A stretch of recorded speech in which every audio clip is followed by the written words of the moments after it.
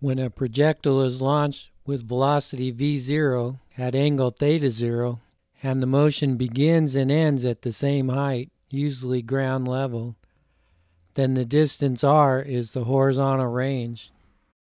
When solving a problem involving projectile motion, check first to see if the range equation applies. Keep this string of equations handy for use in various homework problems. You'll use this equation throughout the course, often replacing g with a vertical acceleration a sub y. The sine function has a maximum of 1, so the range is maximum when sine 2 theta equals 1, which happens when 2 theta equals 90 degrees, or theta sub 0 equals 45 degrees. This situation involves motion at constant horizontal velocity v sub x, while rising and falling vertically due to gravity. Here are some symmetries in this motion. First, the peak occurs at x equal r over 2, which is half the range distance. The time taken to rise equals the time taken to fall. At the launch and landing points, the vertical component of velocity, v sub y, is equal but opposite. For example, if v sub y0 is plus 3 at the launch point, then v sub y will be minus 3 at the landing point. The x component of velocity, v sub x, never changes. It has the same value at the launch and landing point. The angles at the launch and landing points are the same, theta sub 0. The range r is identical for pairs of launch angles spaced equally above and below 45 degrees, which are theta equals 45 plus or minus n degrees.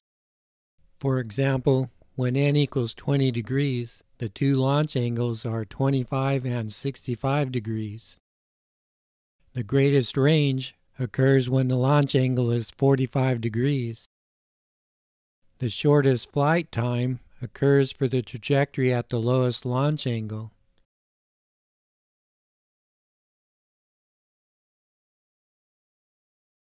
This is weekend volleyball and soccer in Sydney. This person is about to kick the ball at a launch angle of 20 degrees and a range of 20 meters. What is the initial launch velocity? We will use these two sides of the range equation. For a range r of 20 meters and a launch angle theta 0 of 20 degrees, we get v sub 0 equals the square root of r times g over sine of 2 theta equals the square root of 20 meters times positive 9.8 meters per second squared divided by sine of 2 times 20 equals 17.5 meters per second. How many seconds did it take the ball to travel the horizontal distance r? From r equals v0 cosine theta multiplied by t, we solve for t equals r divided by v0 cosine theta 0 equals 20 meters over 17.5 meters per second times cosine of 20 degrees equals 1.2 seconds, which matches the time shown by the clock in the video.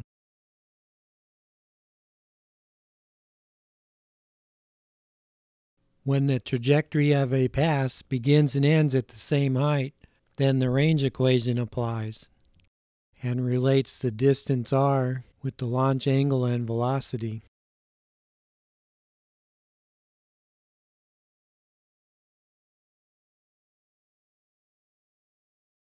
The range equation works anywhere in the universe, including on the moon.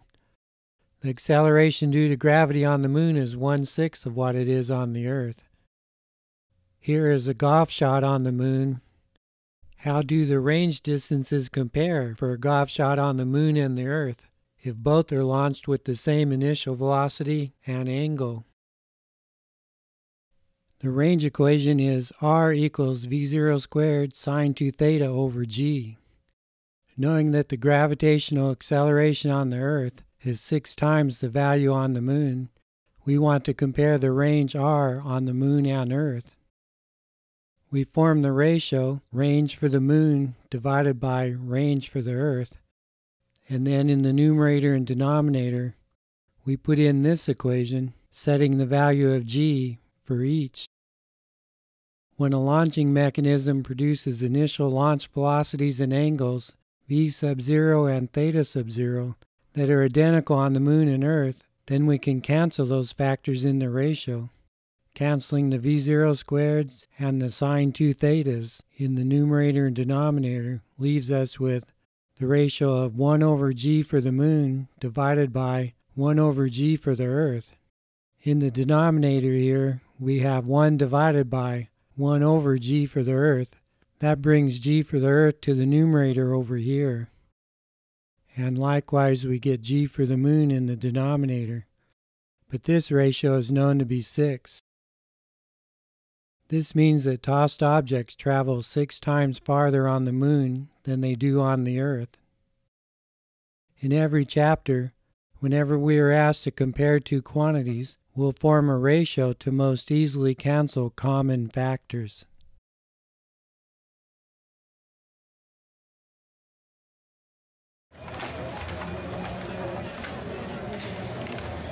These trajectories begin and end at ground level and so are described by the range equation.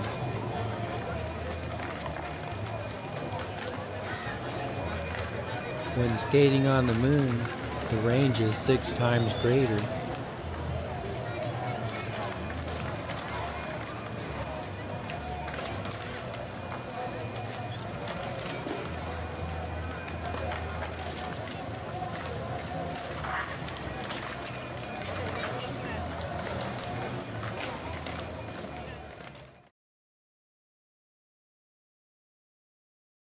Here is the range equation. In this problem, a football is kicked from ground level with a velocity of 16 meters per second at a certain launch angle. Question A. If the duration of the flight is to be 3 seconds, at what initial angle should the football be kicked? Comparing the last two equations and canceling the common factor v0 cosine theta 0 gives sine of theta equals 1/2 gt divided by v sub 0.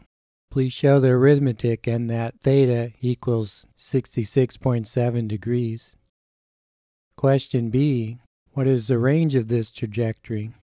Using this portion of the string of equations, the range r is initial velocity v sub 0 multiplied by time times the cosine of the initial launch angle. Please write down the arithmetic to show that you get 19 meters. Question C. What is the other initial angle that results in the same horizontal flight distance? The range equation gives identical ranges for the two launch angles, 45 plus or minus n degrees. Here we have n equals 66.7 minus 45 equals 21.7 degrees. This is the higher angle, so the other lower angle is 45 minus 21.7 equals 23.3 degrees. What is the range in this case? We have r equals v0 cosine theta multiplied by t, and we get 19 meters again. What is the duration of the flight if launched at the lower angle? Arranging this equation for t, we have t equals r divided by v sub 0 cosine theta 0, and we get 1.29 seconds, compared to 3 seconds when launched at the higher angle of 66.7 degrees.